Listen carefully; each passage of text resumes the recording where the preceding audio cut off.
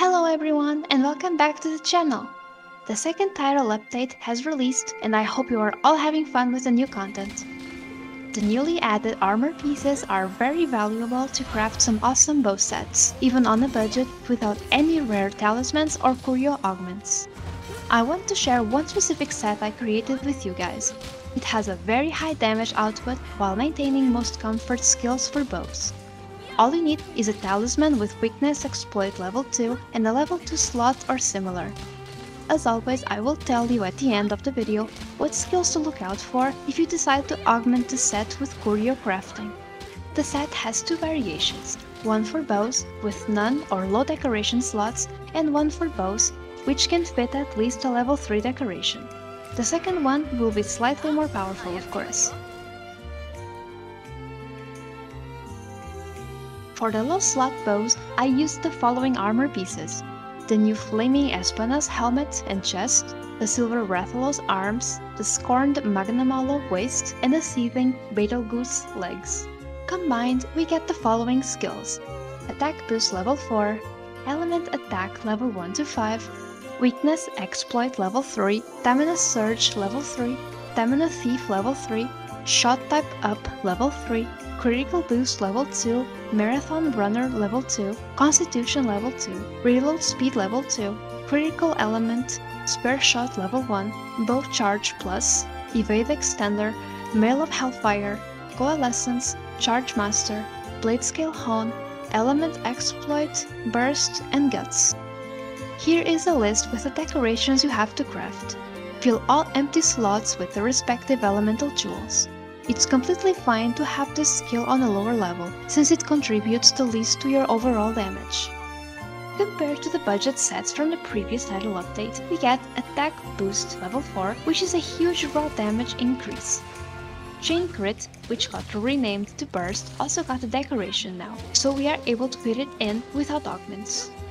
The set has the maximum amount of stamina reduction if you eat for Dango Fighter level 4. That means Constitution level 2 is enough to reach the cap of 50%. Marathon Runner also reduces how fast you lose your stamina. Guts gives you a free Moxie, which is kinda mandatory for ranged users on a casual hunt due to all the one-hits. If you want to have way more detailed and in-depth explanation on all the bow skills, mechanics, and everything bow related for beginnings, please consider checking out my previous bow build tutorials. You also find the best meta bows for every element and shot type in there, because they haven't changed since then. Now let's get to the interesting part. If your bow has a level 3 decoration or better, I got a slightly different set for you with the following parts: the Silver Rathalos helmet, the Flaming Espana's chest, the Silver Rathalos arms, the Violet Mizutsune waist, and the Seething Betelgeuse legs. Here are the decorations you need for this variant. We get the same skills, but we trade in Mail of Hellfire for Agitator level 3, Adrenaline Rush level 1, and Embolden. We also get one more level of Critical Element and Windproof level 3 as a nice byproduct. Embolden is a new skill from Violet Mizutsune. It increases the likelihood of a monster becoming enraged when it targets you, but you also gain more defense and iframes while targeted.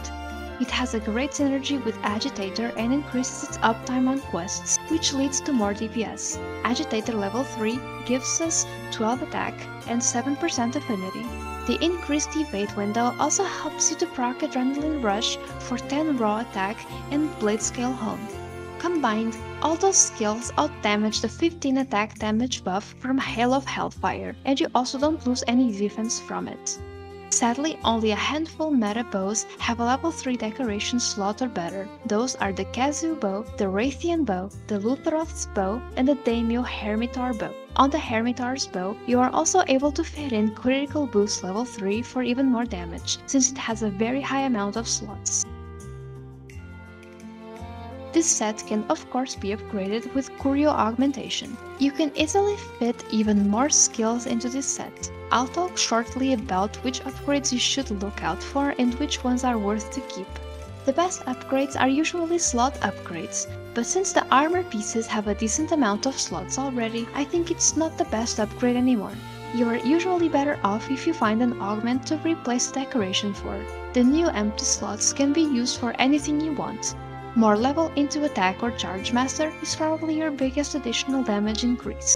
All of those skills are of course also good augmentations if you find them directly on your armor. This video was shorter than my previous set showcases since not much has changed besides the armor pieces. Once again, if you are new to bows and want to know more about the weapon, please check out my previous videos. I cover everything bow related in there, even if the sets are outdated by now.